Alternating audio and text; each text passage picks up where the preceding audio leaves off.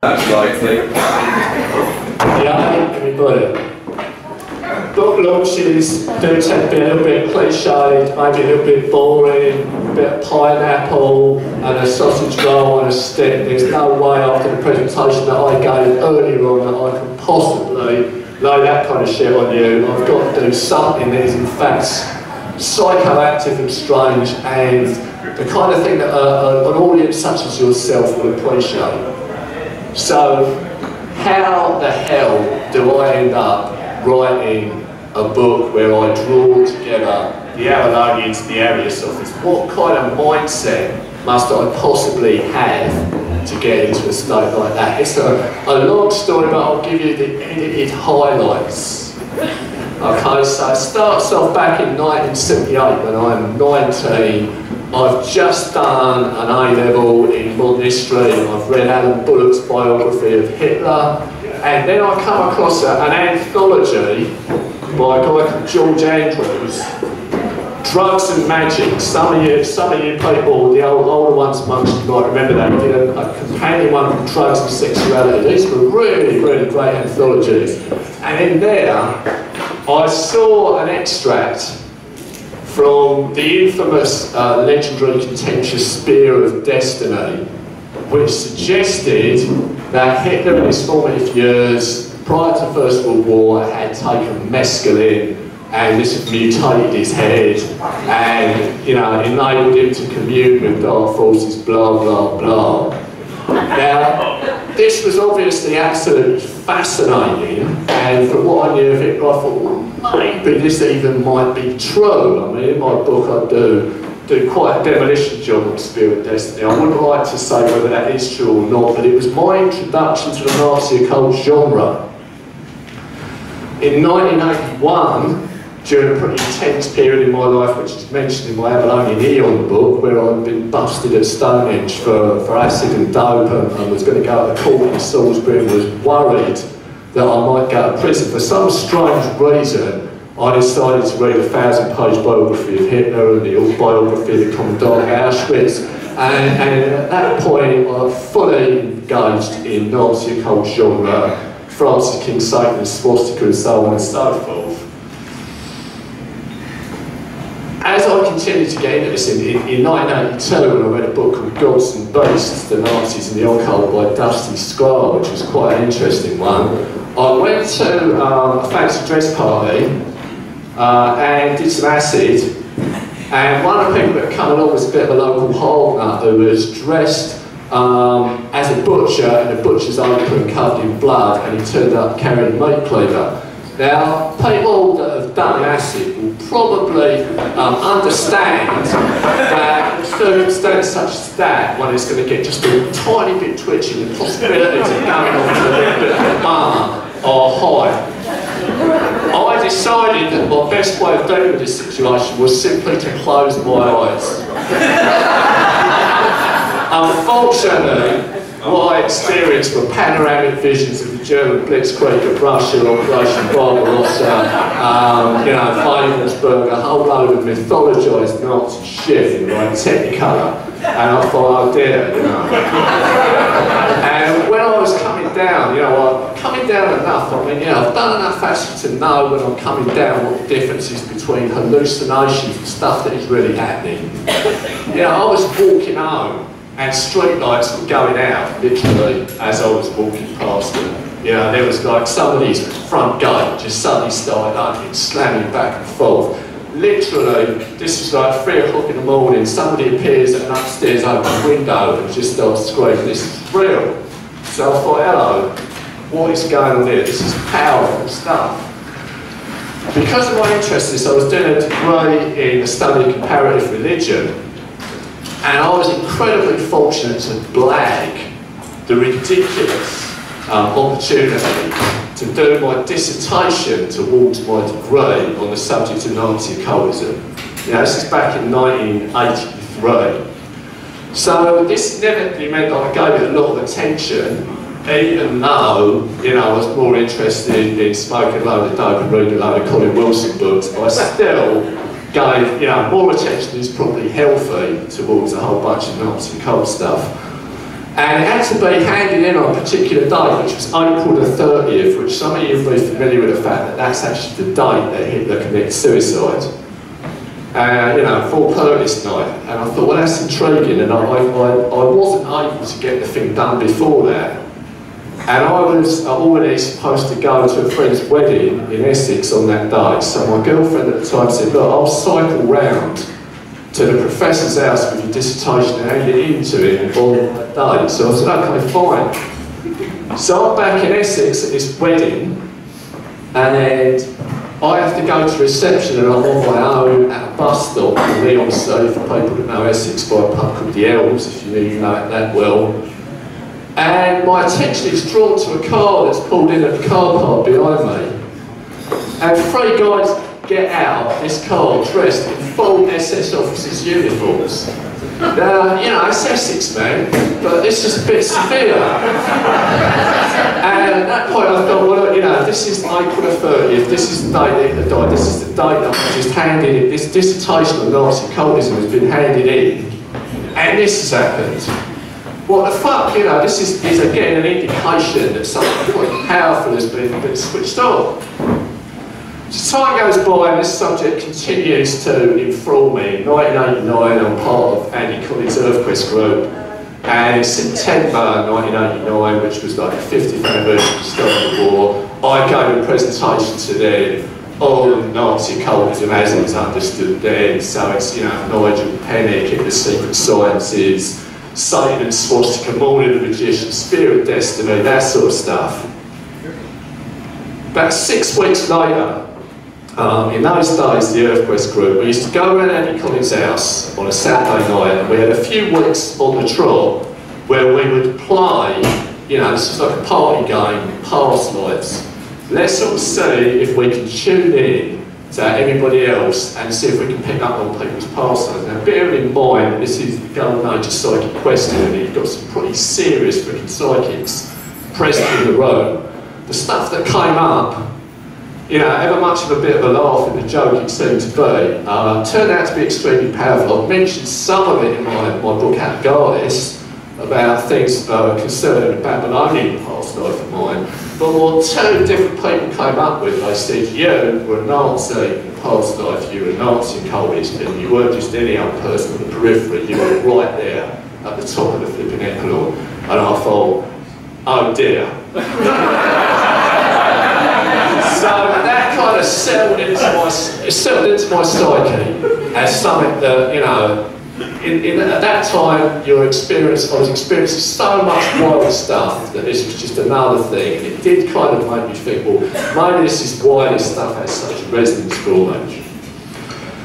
A few years later, when I did second degree Reiki, you know, for people that think Reiki is just some, you know, new age stuff and that old crap, I can only say that my own experiences with it has blown my fucking head to pieces. And when I did Reiki 2, what manifested was an epic run through of, you know, when you say past lives, I'm not going to be dogmatic about it. I'm not going to say that, you know, this is really the case, that there even are such things as past lives, but there is something that switches on a part of your brain that gives you access to a state of consciousness that otherwise will not come to you. There is some emotional part of your psyche that clicks in. It serves some kind of weird initiatory purpose.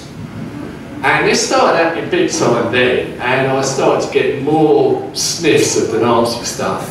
And when I did Reiki Master in Glastonbury in January 1995, it went ballistic. And this was the same period of time, it was like 50 years after the liberation of Auschwitz. So there was like an amazing amount of stuff on the TV. And I finally settled down and watched, probably, I doubt if anybody watched more documentaries on the Holocaust in January 1995 than I did. And I was, you know, I've been willing to admit I was on the verge of some kind of complete, absolute crack up there, because I was working in an office and I just imagined everybody in the office, you know, just like with their head shaved in the pyjamas, just running down the road to the gas chamber. And I went out to Southend High Street and I was just seeing absolutely, imagining everybody just all with their head shaved, all running down the road to the gas chamber. And it was like, it got pretty bad, but I did not resist it. This is what I think is very important. I did not fear it. I did not try and suppress it. I did not try and stop it. I accepted it because I always thought that it was benevolent, compassionate intelligence, especially having just done all these Reiki initiations, that was trying to take me through some massive right process of this. So part of what was going on then was I was offered a kind of redundancy payment in the civil service. It was just enough money for me to potentially come and move to Glastonbury. And this is what I was trying to do. And this is in May 1995. And at that point, again, it's big anniversaries. It's the end of the war in Europe. There's going to be a huge thing, a huge event in Hyde Park. There's going to be 2 minutes silence all around the country, and they're going to be lighting beacon fires, which is very, very evocative, including one on Glastonbury tour, all around the country. Now I turn on the TV that morning, loads of stuff going on outside Buckingham Palace, yeah, okay. And then Cliff fucking Richard, man, singing congratulations to the Queen Mother. What kind of shit is that? You know, Cliff Richard is old, but he's not that old. He was in the war. What's he doing here, singing this to the Queen Mother? I just turn the telly off in utter disgust. And then some weird process is going through my head thinking, well, you know, the Germans could probably have beaten us if they'd done this, they've done that. And then I was like, no, stop this fucking shit now, please. Now at that point, I had a copy of Dion Fortune's Avalon of the Heart. It was the one that got a photograph of Glastonbury tour taken by Janet Collin Bald on the cover. And it's just lying on the floor in the living room, on the other side of the room. Bit of an overcast day. This is no word of a lie, this is absolutely no bullshit. This is what happened. A ray of sunshine came through the window and hit Avalon of the Heart on the cover. And in that instant, I just thought, yes, that is what I've got to do. I immediately knew that during the 2 minute silence that night before they lit all the beacon fires, I would bring people up and I would try and recreate Dion Fortune's wartime visualisations in some way. We'd all imagine ourselves inside Glastonbury tour, Arthur, Knights of the Round Table, the whole business. And this is before social media. I only managed to get, you know, less than 10 people to do it. Any colleagues did it. Very, very emotional. Yeah, I know that something absolutely massively important had happened to me in that moment. And when I checked in, there was an old girlfriend of mine from university days. She was a big fan of Mists of Avalon. You know, she very visual, very easily gets into all these spaces. She experienced going into Glastonbury tour, seeing Arthur Pendragon start bonnet naked with a big stocking stiffy, and she goes up to him, grabs hold of the stiffy, and like this huge, great false bolts of lightning are just shooting across the flipping landscape. Everything's going on, and it's like, whoa, the crop's going to thrive this year. Result, this is exactly what we want. You know, this stuff is not a museum piece. This is not Arthur's son, Tennysonian, staid Victorian gentleman. This is the Pendragon Falls. It's kicking, man, and it's right here and it's right now in this context, and I'm part of all this, and some alchemy is occurring that I'm involved in this process. And within literally a couple of weeks, I had secured my move to Glastonbury, and that was just absolutely fantastic. And there was another event involving the Red Cross where they let a beacon fire on Glastonbury tour, and this was in the start of August, and I made my way up there, and I was actually physically present now, and I look back to what was going on earlier on when I'd been part of this thing of visualising all of that stuff again, and it seemed like it was getting more and more manifest, more and more strong, more and more real. So we get to the end of that summer, and I've started to get involved with a young woman, and not that you know who she is, but I've talked to her recently, and she doesn't want her name mentioned because this is a less nuanced age than when I first told this story in 1995 at a public lecture back in Glastonbury then. On the 29th of September, which is a date some of you all know as a feast of the Archangel Michael, there was a guy who used to be around in Glastonbury called Father John, and he was like the head of a really strange, minuscule little obscure religious group in the Coptic religious church. I think it was a Coptic Celtic church. And he used to perform these really obscure liturgies to these bizarre saints, you know, all the Glastonbury saints. And they used to let him go to Glastonbury Abbey and do stuff. And on the 29th of September, he's put out a poster that he's going to do something on Glastonbury tour, and I found a liturgy of a celebration of the Archangel Michael that's not been used for the Reformation. So, you know, I think to my girlfriend, yeah, okay, we're going to go for this. We're going to go for this.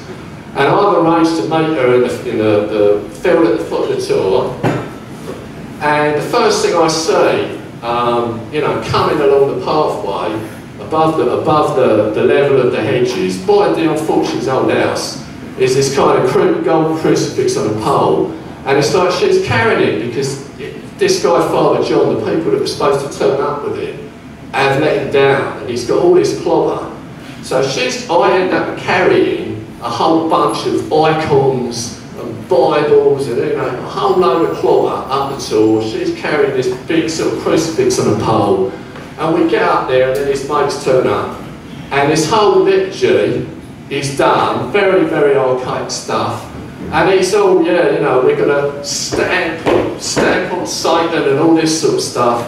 And I'm kissing Bibles and I'm kissing icons and, you know, I'm praying the bollocks off, and it's like awesome, and it's the face of the Archangel Michael, and it's really sunny, and we go down from the tour just thinking, yo, nice one.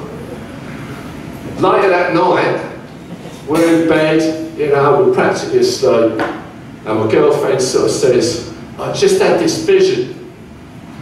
And it's something that I started seeing months ago, before I moved to Glastonbury, before I knew you. It's really strong, and it's suddenly come back on me. It's like this triangular castle. And I thought, I don't know what that is. And so terrible as that, it's all wrecked and blown up, and there's like some horrible, enormous great serpent with a black egg in its mouth, and there's all this screaming energy going around. And I said, well, yeah, okay, see if you get anything more about that. And then she says, well, I think there's like a big crypt there.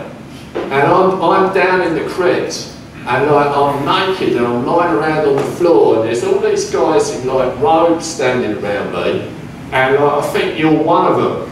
And there's like these creatures that are like the fish dudes off Stingray. And it's like, I'm driving around and there's all this flipping ectoplasm and stuff coming out of it. I thought, I'll leave it out. You know, this is not top of my wish list for how I want the face of the Archangel Michael to end. Now the thing about this whole vision is I don't believe in the historicity of it. You know, this is like something out of Spirit of Destiny. This is like your Dennis Wheatley, whatever.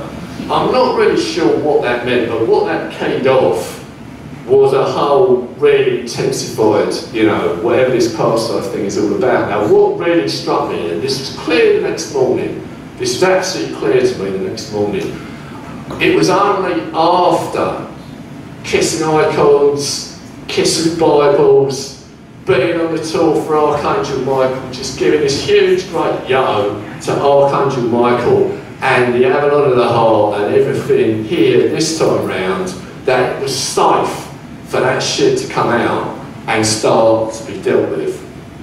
And during that period of time, it was weird. There were a lot of people in Glastonbury that were all sort of saying, oh yeah, I think I was part of all that as well. There was a guy I know who had a real clear memory of being in the Vondervogel, which is something that I don't write about in my new book. I wrote about quite a bit in my Crowley book. That he'd been part of this very idealistic youth enterprise that had been kind of co-opted into the New Hitler Youth, and he found himself out on the Eastern Front, standing on the edge of some giant mass grave, and thinking, you know, we've fucking had it now. This is, you know, this is not right at all. He had a really, really clear memory of that. And on the sort of more problematical side, you know, there was a guy who had got a past life thing of having his whole family had been in the Holocaust, but he'd been a little child and he'd somehow been left behind. And he really played up. You know, I bumped into him in the car park of what was then Safeways, which is now Morrison's, And he just starts screaming at me, just starts giving me a real roasting about how, you know, how I was responsible for all this stuff that had happened to him and what had happened to his family in the Holocaust. What can you say that? What can you do? What is there that you can possibly say in that circumstance? Well, I'm sorry, mate, but you know, that's where I'm at now. It's just bollocks, isn't it? You know, but this is the kind of level of emotion and power and strangeness that was erupting there. So this is all within the first couple of months of me moving to Glastonbury. And I'd already done a series of lectures, and I decided that on Dean Fortune's birthday that year, which is 1995, December the 6th, I would tell this entire story in public for the first time. And it's like, Glastonbury, there's so much occult gossip, man, you know. So-and-so's in the Illuminati, so-and-so's the, you know, an agent of dark forces and all the rest of it. I thought, well, all right, you want something to gossip about? Here's something to gossip about. I'm going to tell you all about my flipping past life when I was in Coastal Road. But I'm going to do it on Dean Fortune's birthday. And that was actually taped. That was taped by the Isle of Avalon Foundation. That, you know, that circulated. And a certain amount of that stuff is still going around now. You know, there are people who I've talked to who've come into town and they said, oh, I went to one of Paul Weston's lectures. She said, oh, yeah, he's really dodgy, he's dark, he used to be a Nazi. You know. The next year, on Dean Fortune's birthday in 1996, I've been working in this factory, this dark satanic mill, and I've been thinking a lot about the imagery in Dean Fortune's workings, which is Kabbalistic broadly. You have imagery, you know, up in Kefar, in Yesod, in Hesed, in Kabura. And I just started musing on it, and I started very easily getting complementary imagery also for Moranbine, you know, and Horton Exile. And that became the basis for my Glastonbury Kabbalah, which ended up getting published in spring 1997 Avalon magazine. It's also in my first book, Mysterium Artorius. I led a whole visualisation with that on Dean Fortune's birthday in 1996, and it went down, you know, very interestingly. A lot of people got plenty from it, and it gave the impression, even with the new imagery that I brought in, or so I thought, that it wasn't like you were trying to imagine something, you were seeing something that was already there. You were just somehow coming to it, and the connections between it and where that took you off at was very, very powerful, very potent, almost instantly. So, with all of that, you know, that became a very strong part of my psyche, and it came and went in cycles.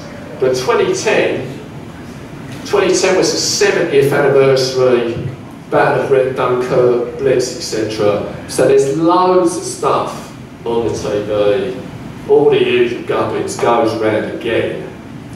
And, you know, I plugged into it, I started getting aware of it. Now there's a particular date, September 15th, which is considered to be the turning point in the Battle of Britain. You know, it was like after that point, you know, the Germans have lost too many planes, they changed their strategy. That's kind of commemorated as Battle of Britain Day.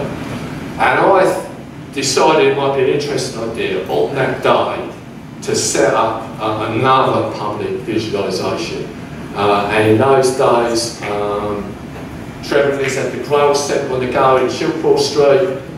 So I did it in there. You know, we had an event that was advertised to the public and went through this visualisation again.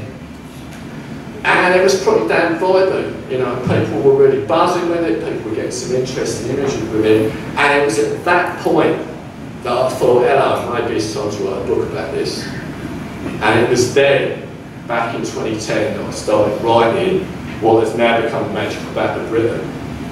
Initially, having just done Alistair Crowley in the Inner Horus with a hell of a lot of Robert Anton Wilson with multiple reality tunnel considerations in it, I decided that it was going to be Dean Fortune in the year of Michael, the year of the Archangel Michael, and I was going to write it from that perspective. I got a cover done with that title. That was how it all started off. It mutated a lot further now. Archangel Michael, Rudolf Steiner's ideas about it and so on, and how that fits in is very much part of my book. That's how it started. And it ebbed and flowed. it ebbed and flowed, and it ebbed and flowed in accordance with some quite turbulent stuff in my life, whereby the whole of my everyday life and all the things that were nice and comfortable about it were absolutely freaking incinerated. And then I would just kind of pick myself up, and a year would go by and I'd write another book, and then something would happen and I'd come back to this one, and then go for another immense great scene. You know, we even had a situation where a Holocaust-denying, Hitler-worshipping ayahuasca hippie surfaced in Glastonbury and started posting on Facebook about what a great guy Hitler was, and how if she met him, she'd give him a great big hug. This is the kind of stuff that was confronting me when I was writing about, you know, it was death in 1945 and the Spear of Destiny. Real strange craziness, but in the end, when I heard that this conference was happening now, you know, when I realised when the date was going to be, it was still so many months ahead, I thought, enough is enough. I'm coming to the end of my 50s, I'll be 60 in April. Why not in the decade, very, very, very satisfactorily, let's complete this thing. Let's finally manifest it. And next year in September, there's the Unfortunate Conference in Glastonbury now. You know, I attended that at the end of last September, and it was on that day that I sort of made my pledge, I'm going to do this thing, I'm going to finally manifest this thing, whatever, and I'm not going to hold back on it. You know, this is a powerful truth. It's not just for me, it's not just my weirdness, my jollies. It's symptomatic of a wider process that, you know, in the past, when I've taken a bit of a risk and I've shared some very dark, strange material, other people have recognised that they're going through their own version of the same. And it's to serve that process, and also to serve the fact that nothing is ever that simple. You know, I mean, okay, there are instances where we can say that something good, bad, but a lot of the time it gets very difficult. You know, if we believe in past lives, or we at least believe that there's a part of our brain that functions in such a way in our emotional consciousness as if to believe that they are real, then, you know, we haven't been nice people all the way down through, have we? You know, we've probably misbehaved somewhere along the line, haven't we? We've probably had all kinds of weird shit that we've played out as we've been involved in the world historical drama that we sometimes can't escape from. So it's very strange at this moment in history, when things are pretty damn strange in this country and in the wider world, that are manifesting. It's here tonight, it's here this weekend. I'm hoping, you know, some of you already bought some, I'm hoping a lot of you will actually buy some of them. I commend it to you, yay everybody.